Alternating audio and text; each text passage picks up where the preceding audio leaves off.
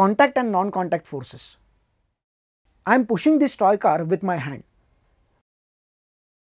while here I am moving it with the help of magnet. Is there anything different between these two movements? Now let us look at another example. I am lifting these paper pieces with my hand. I am lifting these paper pieces with the comb after rubbing it with my hair. Can you tell what was the difference between these two movements?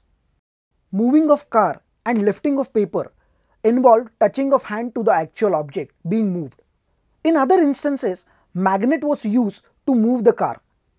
We know that similar poles of magnet repel each other.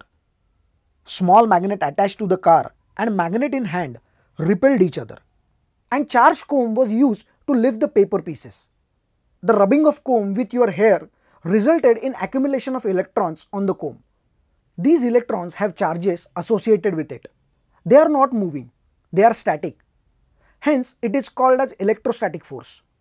As you know, external force is required for an object to move. In the example we just saw, there were two types of forces, contact forces and non-contact forces. When force is applied by touching the object, it is called contact force. When force is applied without touching the object, it is called non-contact force. Can you tell what force is causing this fruit to fall? Yes, it is our earth which is attracting towards it. It is gravitational force which is pulling it down. Is it contact or non-contact force? Take the help of your friends to find out. Now that we have learned about contact and non-contact forces, here are some examples for you to find out and categorize. Dog being pulled by owner. Football kicked in the air.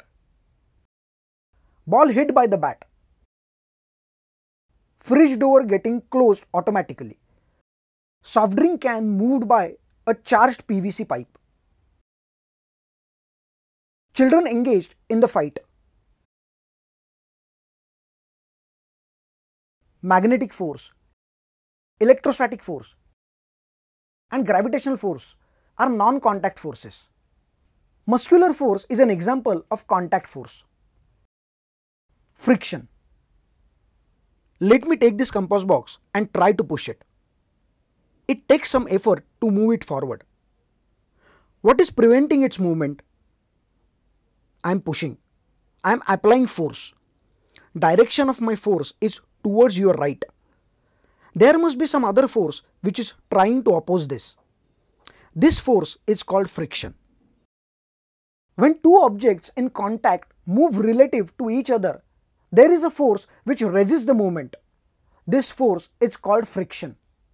Frictional force acts in a direction opposite to the movement. If movement is in this direction, then frictional force will be in this direction. Friction is often regarded as a bad force. Many times it reduces the efficiency of machines. It is, however, an essential force for things like nails, screw and matches. Without friction, we could not walk, play a violin or pick up a glass of water. Let us place this compass box on the wooden platform. I will push this compass box with my finger to your right. It is not very easy to move. There is some resistance to the movement. I will tie thread to this compass box. I can pull the box with the thread. I will place some coins here. Weight of these coins can move the compass box. When I place 8 coins, box moves to your right. How can I reduce the friction between compass box and a platform? Think about it. Let us sprinkle some talcum powder on the surface. How many coins will be required to move the compass box now? Surface is smoother. Less coins are needed to move the same compass box.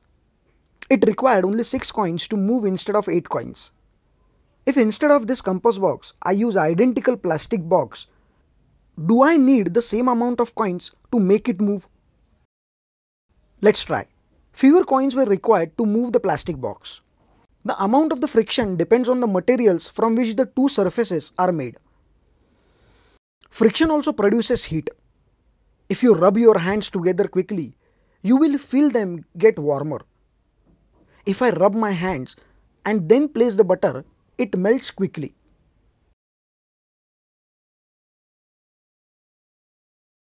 Let me rub my hands like this. This video is taken by normal camera. Instead of normal camera, we can also capture this movement of hands with thermogram. This camera captures various regions of heat on my hand. Very hot areas are indicated by yellow color and colder areas are indicated by violet color. You can see the yellow region where heat is generated due to friction. Let us take this compost box. Let us slide it on a table by giving it a gentle tap. Now spray water on the table, simulating a light shower of rain. What happens now when you give the object the same size tap? Now add a few drops of vegetable oil on the surface of the water and give the same tap. What happens now? This is similar to a situation in rainy seasons on road. Roads are wet and there is an oil spill from the vehicles. It is very dangerous to ride on these roads.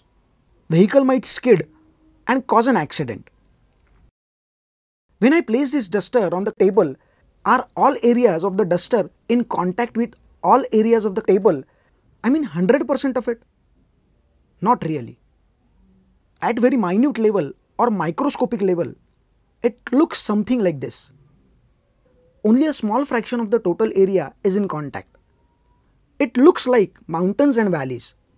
Friction can be a useful force because it prevents our shoes slipping on the pavement when we walk and stops cars' tires skidding on the road.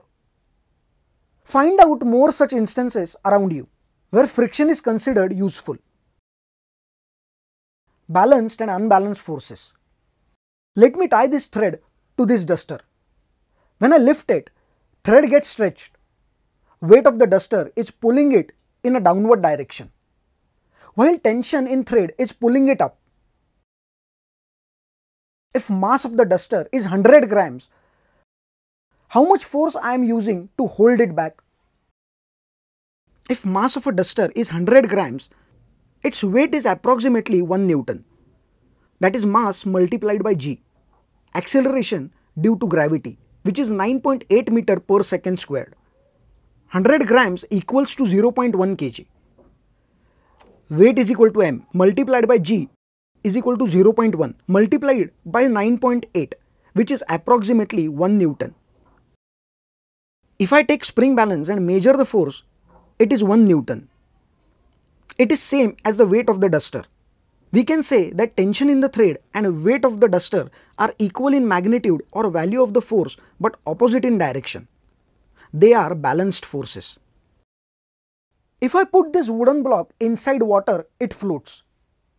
It is floating because the weight of the block is balanced by upward force exerted by water. This is called buoyant force, which we will talk about later. These two forces are balanced. If I put some weight on the wooden block, the forces won't be equal. The forces will be unbalanced.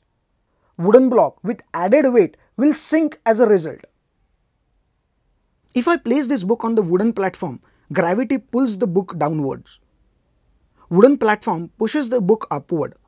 As two forces are equal in magnitude but opposite in direction, book is said to be in equilibrium.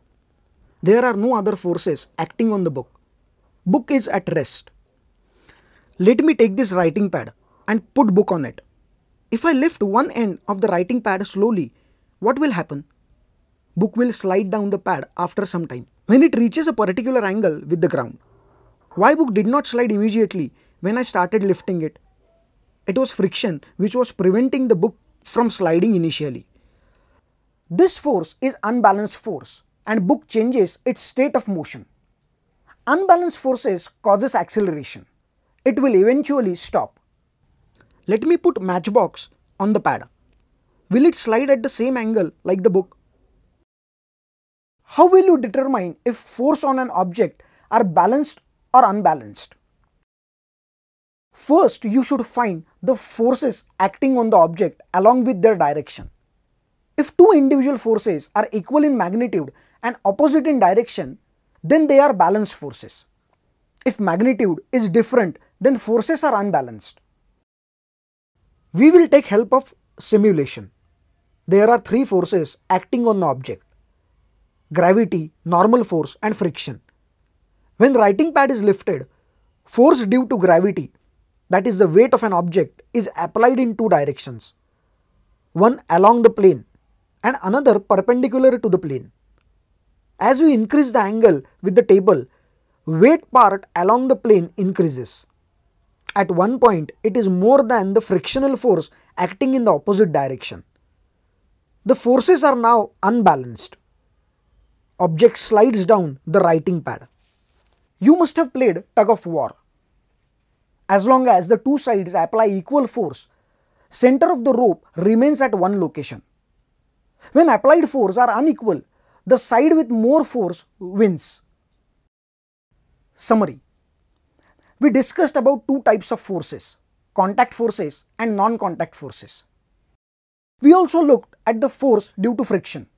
Find out more about the role of friction in everyday life.